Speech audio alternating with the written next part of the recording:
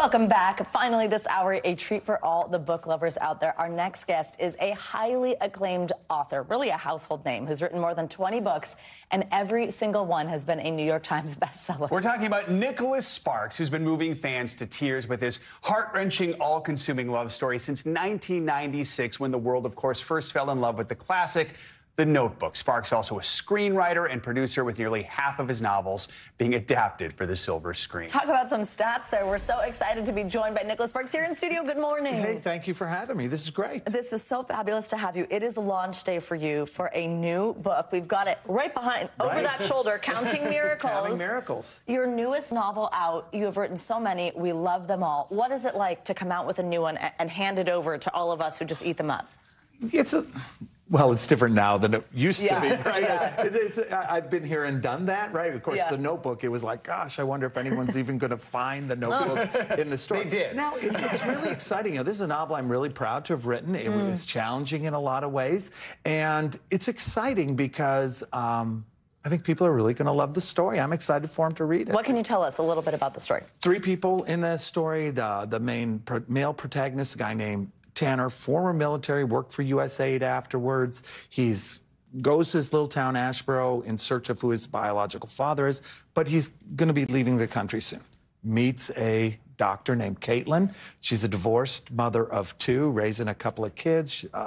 And, of course, it's a Nicholas Sparks novel, so some things go on there. And then there's if I have to tell you what happens, okay. Then we have the third character, Jasper. He's a little old man, a hermit. He's had a very tragic life, and little by little, these stories intertwine toward the end in a way that I'm hopeful surprises people. Clearly, you are so prolific. And I think the thread that ties your stories together is we almost feel like we are experiencing the love, the heartache, all of that. But where do you get inspiration from? I mean, how do you get these ideas for so many stories?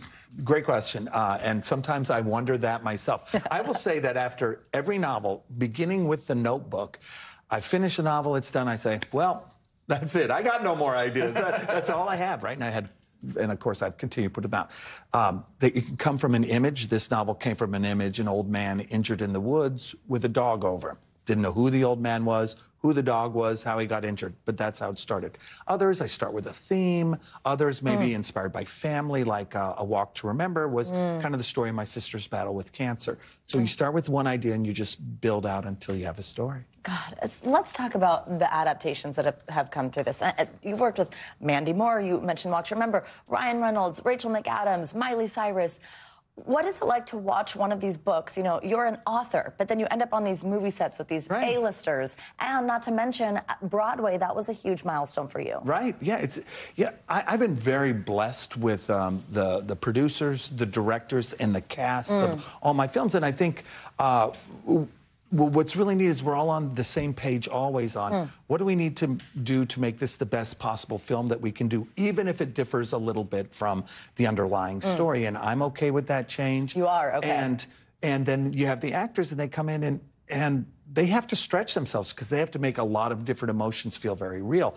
And I've just been really impressed with how much diligence they brought to each of these roles. And this goes across the board. I've been incredibly fortunate. The best part, by the way, about the Broadway show, music written by Ingrid Michaelson, is they sell little tiny boxes of Kleenexes, and you definitely need those little boxes of Kleenexes by the end, just like with the movie. In fact, we could use a bigger box of Kleenex here. We've got like 45 seconds here, but I think it's interesting. You were a pharmaceutical sales rep for years. I think there are so many people out there who want to be a great author, who want to be a writer. They are afraid to make that leap. What is your advice? You know, well, I was selling pharmaceuticals, which means I had, you know, you're off at 4 or 5 o'clock in the afternoon. Whenever you're off, you have time in the evening to work, and that's what I did. If you want to be a writer, it comes down to really a couple things. You got to read a lot, and you got to read in a variety of genres, because you got to know how stories work or don't work. And so try to learn from whatever you read. That's one. And then number 2, you got to make time to sit in front of the keyboard or the typewriter or a pad and actually write. And those are the 2 things. Without those 2 things, you're not going to be a writer. Nicholas Sparks, what a treat. It's so awesome to have you here. Congratulations on the new book. Again, it is out today. Check it out. It's called Counting Miracles, wherever books are sold. Thanks for watching. Stay updated about breaking news and top stories on the NBC News app or follow us on social media.